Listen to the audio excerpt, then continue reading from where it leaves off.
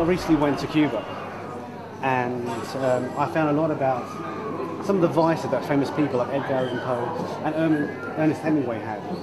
They had a vice, and that was, let me show you. That was this.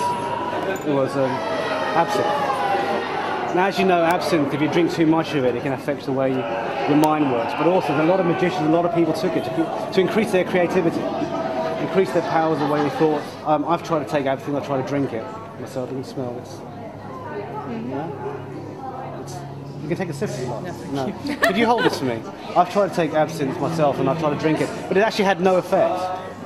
So what I actually use is something a bit bizarre. What I actually do. This is slightly concerned.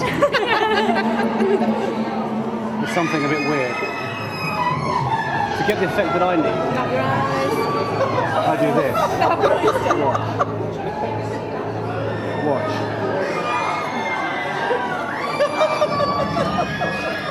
Now, why would you do that?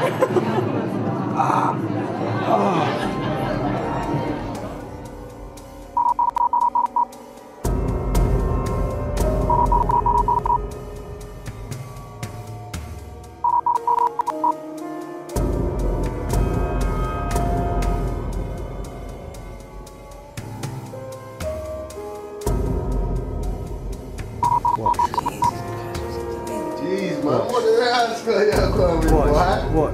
Wait. Oh, blood, Wait. Shit. This guy crazy, yo. Oh, no, blood.